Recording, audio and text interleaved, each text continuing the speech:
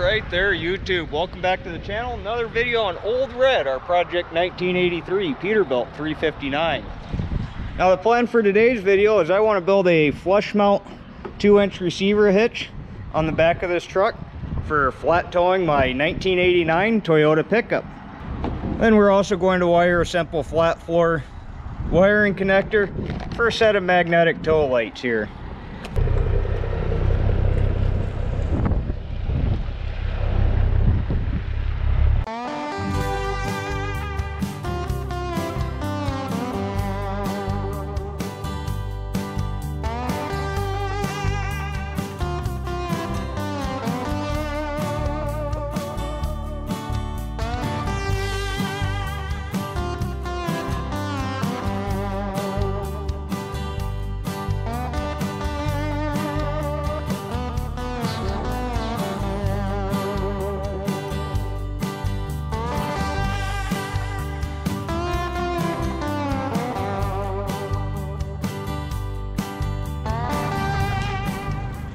So I plan to build this hitch into this rear cross member here, and it's fairly important that I actually flush mount this because I do have the third axle, the pusher axle on the truck here.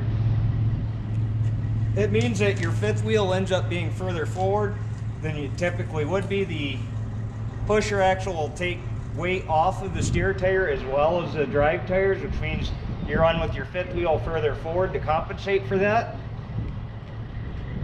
And so depending on the trailer, rear clearance between the back of your truck and your landing gear can get fairly tight on certain trailers, especially if they're not really designed to be pulled by a pusher axle truck. Now this isn't going to be a super heavy duty hitch. I really only intend this hitch to just flat tow my Toyota pickup. This isn't going to be built to haul 30,000 pound pedal hitch, which is also why I'm going to be going with the flat floor wiring connector to help reduce any temptation of overloading this hitch. I've got a piece of receiver tube here that's going to be recessed and welded in here and reinforced. But first thing I'm going to do is I'm going to go ahead and I'm going to build this off of this truck. So I'm going to go ahead and I'm going to remove this rear cross member. Okay, so I've gotten the first 4 bolts out of here. I've snapped 3 of them. Only 1 of them actually came out, so I'm just going to go ahead and I'm going to plasma cut the rest of them out. There's 2 more in the bottom of the frame here, and then I've got 2 bolts here that hold the light bracket on the bottom there. So I'm just going to plasma cut those last 6 bolts out. They're rusty enough, I'm not going to be reusing them anyway. So let's just get them cut out of there and get this cross member off the truck.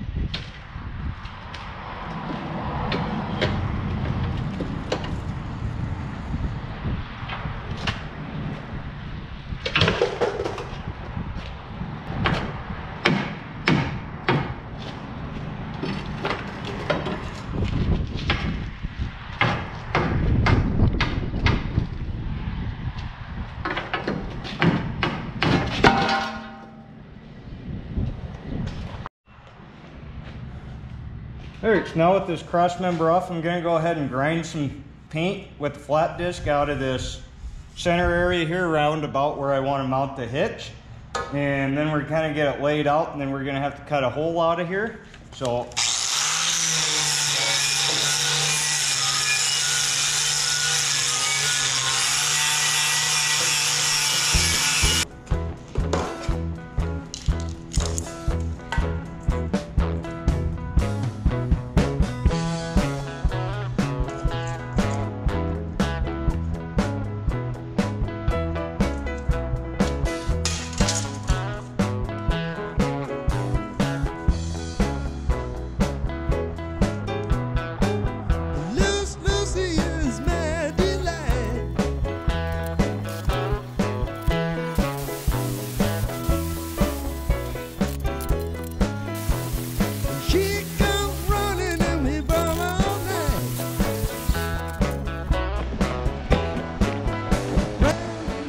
Okay, so I've got this fitted up where I'm relatively happy with things.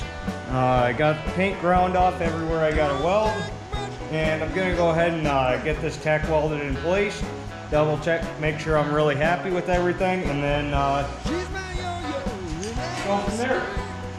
Listen to the birds on the highway singing, yeah, yeah, yeah, yeah, yeah, yeah. Singing, I wanna thank you for a real good time.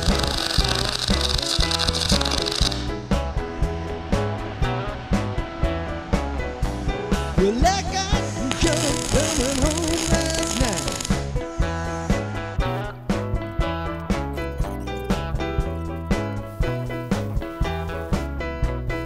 Shadow in the alley turned out all my lights.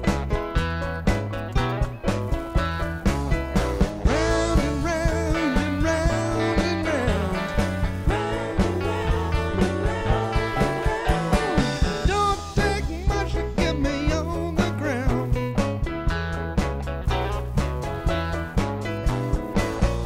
Listen, yeah, I just wanna thank you for a real good time.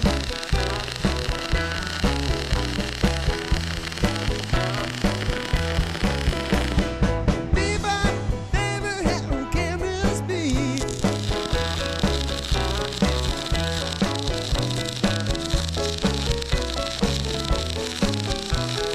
I know you've been out cheating on me. Okay, so I got this all welded up now. Now, in my typical fashion, I got kind of started on this. I kind of had an idea in my mind, and I just kind of started adding to it, making it way overkill for what it's intended for. So, just run you through here what we got here. We got our 2-inch receiver tube. You notice our hole is in the backside here for our hitch pin. That's intentional. We're welded all the way around all 4 sides. On the front, this is a double pass weld right here. So nice big weld there. We've got a 1/4-inch spreader plate across the bottom here. And then we've got a gusset on the top. And we've got gussets on the back. Now if we flip this up, it's also welded around the outside here and then ground almost smooth. Now grinding a weld does take a little bit of the strength out of it, but we are double pass welded on the back side as well. This is just welded and then ground smooth, just mostly for cosmetic reasons. And then we've got a couple D-rings for our safety chains. So this hitch is way overkill for flat towing a 1,800-pound Toyota pickup behind it. I don't intend to ever tow trailers with this hitch. It's just a 2-inch hitch. I can pretty much guarantee you that this hitch is going to be stronger than any commercially available class 3 or class 4 hitch that you'd buy for a pickup truck. So really this thing should be able to tow anything that you can tow with the 2-inch receiver, although that's not my intention to do that. This is just going to be to flat tow a vehicle behind the truck. But everything is welded around every single side. We got every side on all of our gussets are all welded. This thing should be very strong. About the only failure point that I can see on this is if you were to put something on here with a huge amount of tongue weight, this cross member could crease right in this area here and the whole cross member could twist. But that would take a very large tongue weight. What I'm intending to do will have 0 tongue weight, so that's not going to be an issue. And I believe that anything with enough tongue weight to cause this cross member to crease right here and fold would be far more weight on that than any 2-inch receiver hitch is going to be rated for. So we're going to be absolutely fine on this. I got no problems with the strength. I'm very confident in how this is going to work out. I think we can go ahead. Let's we're get a little paint on here and we're start getting this thing bolted back up on the truck.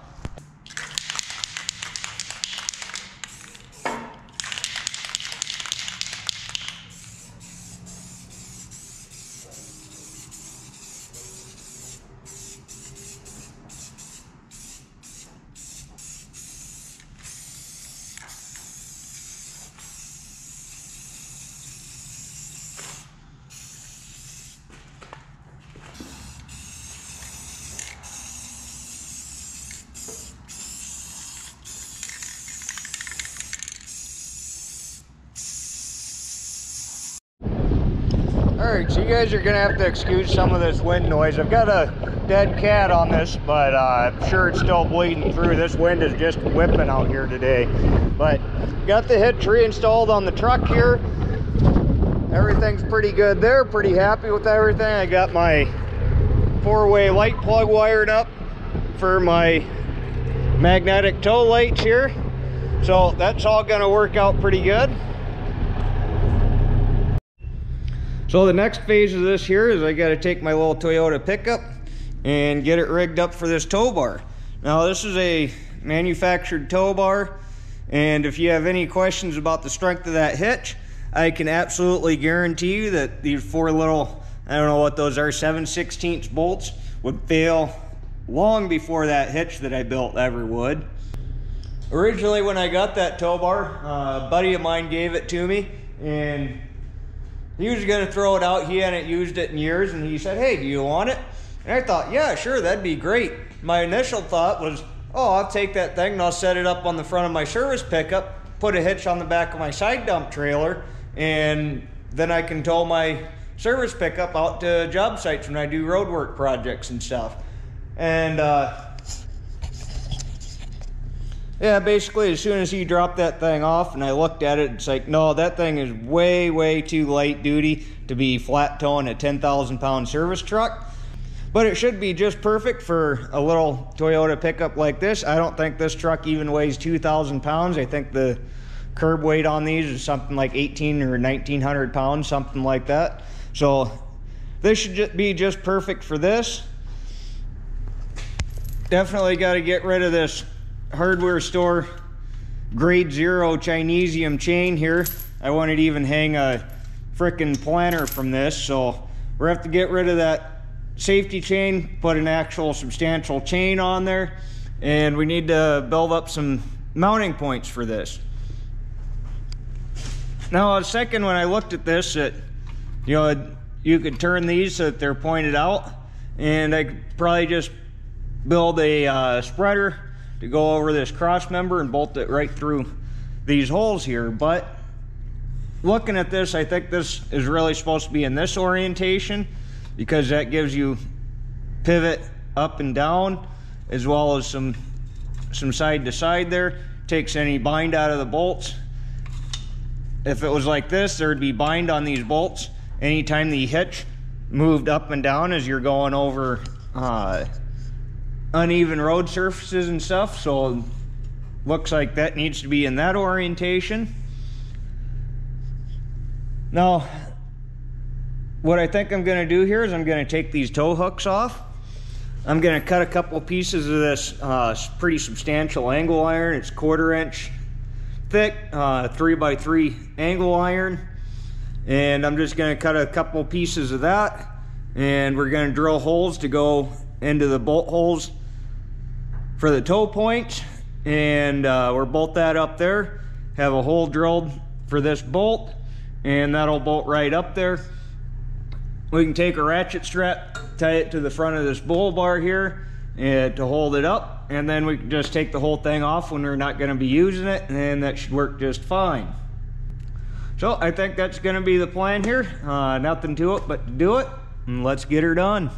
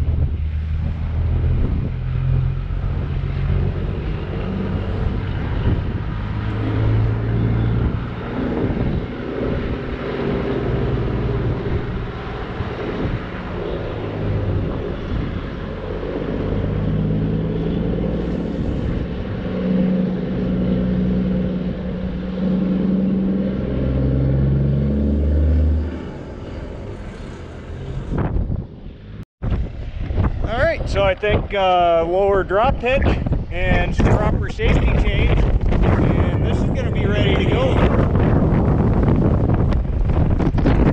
I think that's going to work out quite nicely.